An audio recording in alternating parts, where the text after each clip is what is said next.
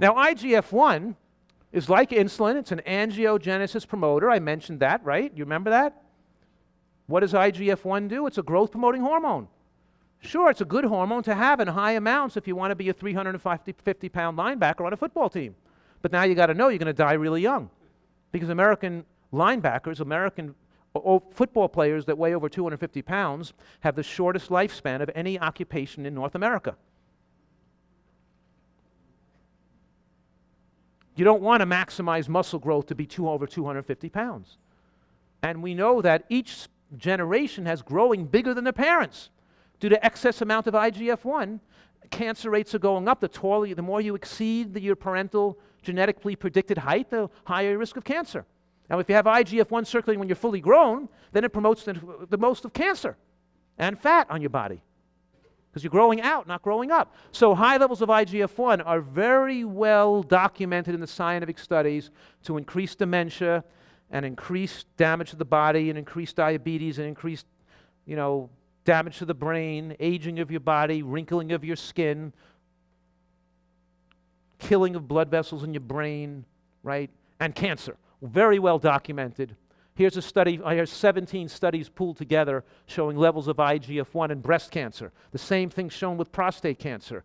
It's not controversial, it's extremely well documented. Scientific fact, higher levels of IGF-1 are dangerous. They increase the risk of cancer, and lower levels are protective.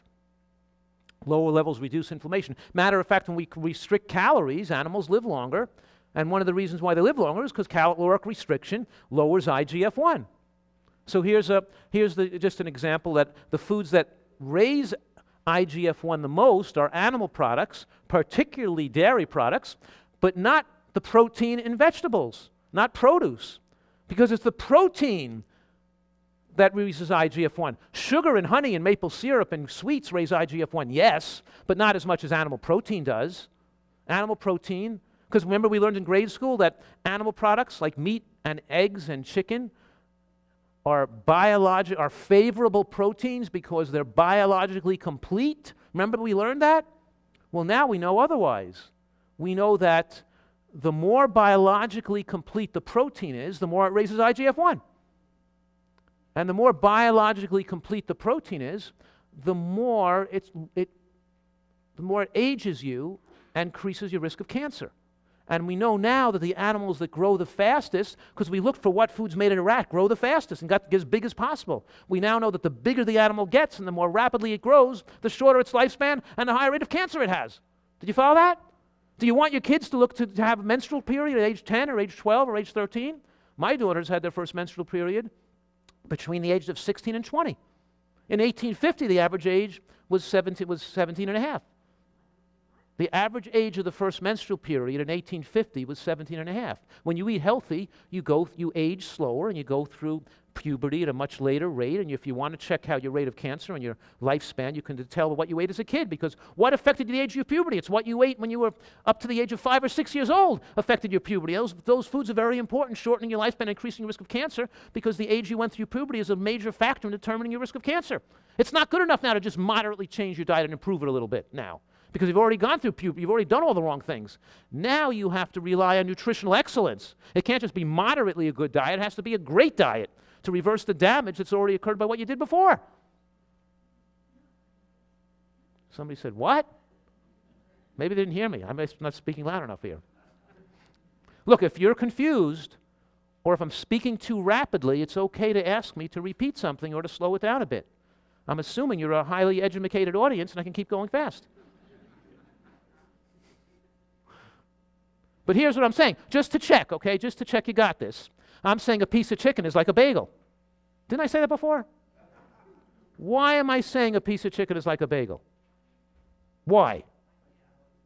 Why? I want a different reason than you said to me last time.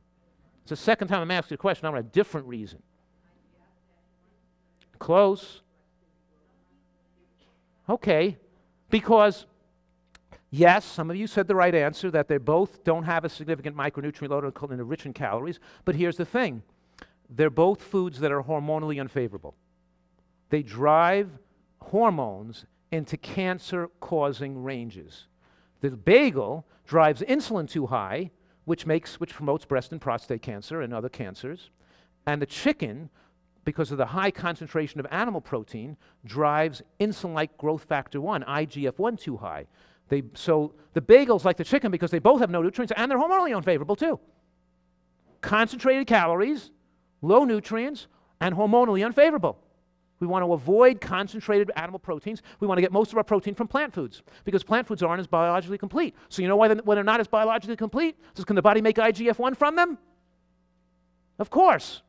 But it keeps low levels that we need. Like can the body make some insulin in response to eating a bean? Yes, it makes some insulin, but just a low amount that we need, not a high amount that's dangerous. We need some IGF-1, but just a low amount. So when you're eating your beans and your green vegetables and your mushrooms and your steel-cut oats or whatever it is you're eating, they have proteins in them, but they become biologically complete in the bloodstream slowly over hours, a little bit at a time, so the body can moderately promote them for growth and for repair of tissue a little bit here as it needs, and you're not pushing way high levels that it can't utilize that promote excessive growth now. Because not only are these amino acids balanced to be more complete over time, but the body digests some of the beneficial bacteria that are already in your gut. If it needs to balance the amino acids to make the protein biologically complete, it can digest some of that bacteria, and we slough off some of the endothelial lining of the villi. In other words, the cells that are part of you are slough off and drop into the bacterial and the food mixture, and they get absorbed with the bacteria and with the food, completing the amino acid balance that hits the bloodstream after you eat plant proteins. Are you following this for a minute? I'm saying to you that plant proteins still are able to become biologically complete for utilization and production of IGF-1, but because it takes time and it does so slowly and it happens at a more moderate level, it doesn't spike IGF-1 to very high and favorable levels. Are you following that now? So we know, for example, if we know, how can I say, because people, I'm saying, we win the war on cancer. The title of this lecture was Win the War on Cancer, something like that.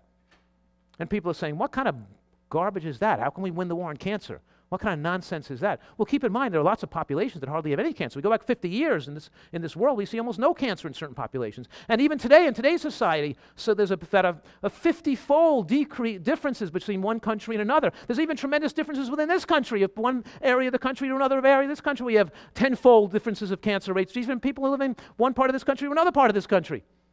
How could we say we can't control the amount of cancer? It's happening all the time. So you have 3 per 100,000 in some of these areas, and you have in the United States and England more than 120 per 100,000. That's, that's almost 30 times higher rate of cancer, or 40 times higher rate of cancer, right?